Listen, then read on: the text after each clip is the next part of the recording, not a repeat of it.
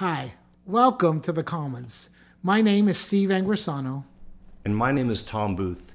We are honored to share our song, I Am the Bread of Life. We hope you enjoy it.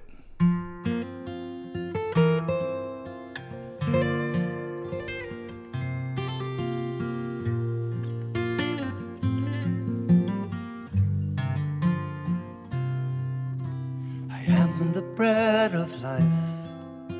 I am the hope in night. I am the door wide open. I am the shepherd's might.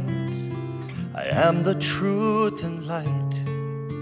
I am the way in life. I am who am, and I am for you. Come and follow me.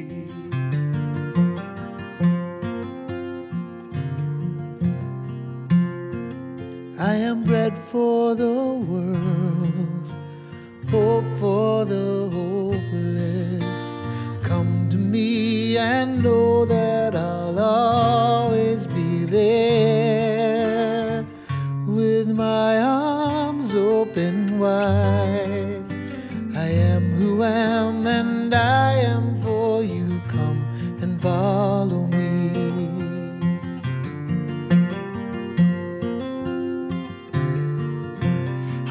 The bread of I am life. bread for the world. I am the hope in night. Hope for the hope. I am the door wide open. Come to me and I am the shepherd's might. I am the truth and light. With my arms I am the way open and wide.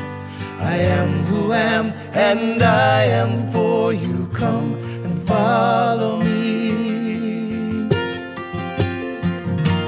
Give my heart to those in sorrow.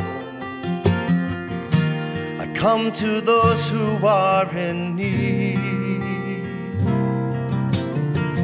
Hope for today and for tomorrow.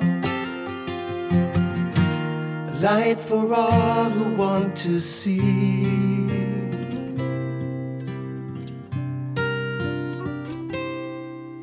I am the bread of I am life. bread for the world. I am the hope in night. Hope for the hope. I am the door wide open. Come to me and I am know the that shepherd's I'll might. always be I there. am the truth and light. With my am arms the way open and wide.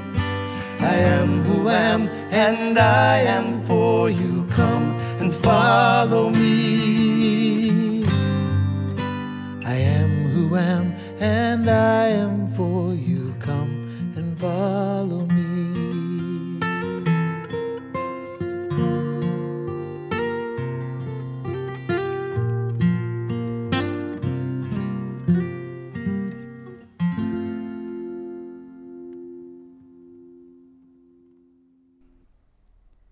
The beautiful scripture verse from the Gospel of St. John, I am the bread of life, is really the core tenet of our faith as Christians, as Catholics, that God is with us.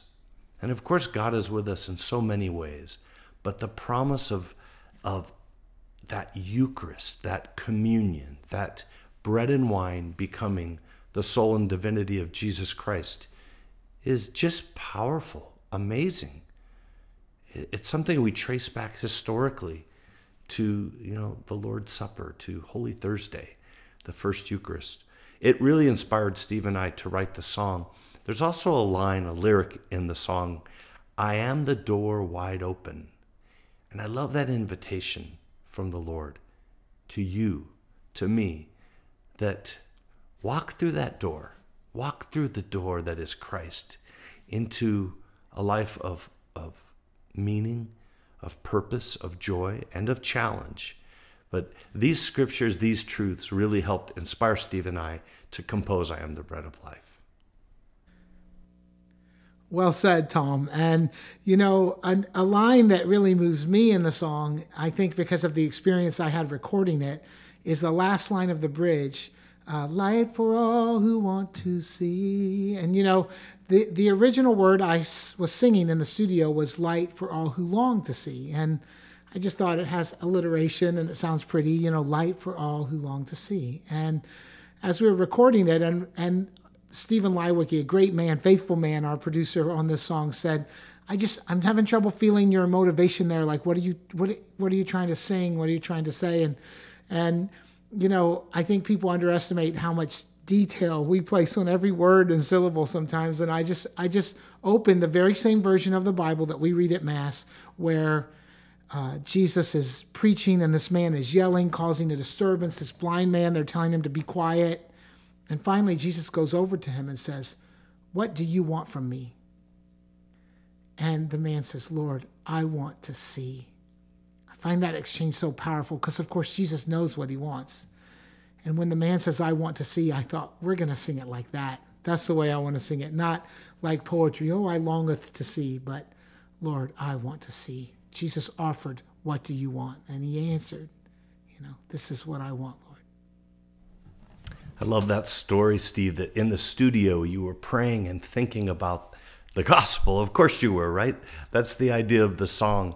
And I remember in college, a wonderful Dominican sister, Sister Ursula. You know, I was going through some stuff, as most college kids are, right? And she asked me the same question, "What do you want?" And I said, "I want peace."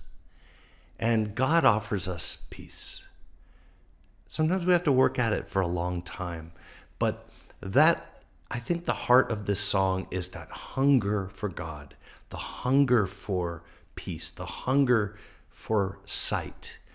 And the church, prayer, our Lord, gives us those gifts.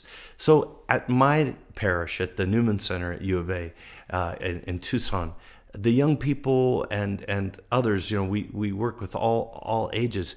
And we've done this song in many ways. We've done it as a choir, you know, the two parts, and we've done it as a duet when we were first learning it. And sometimes we've done it, you know, myself or someone else by themselves singing both parts at separate times. But I really do love the song. It has, quote unquote, worked at our parish. And worked means the people of God have prayed it, have owned it, and have, in a sense, meditated on that scripture, "I am the bread of life." Yes, as Tom is saying, there's more than one way to do the song. None of them are right or wrong. The right way to do the song is the way that your congregation can sing it best. So allow them to pray the song. That's the goal, and we hope you enjoy it.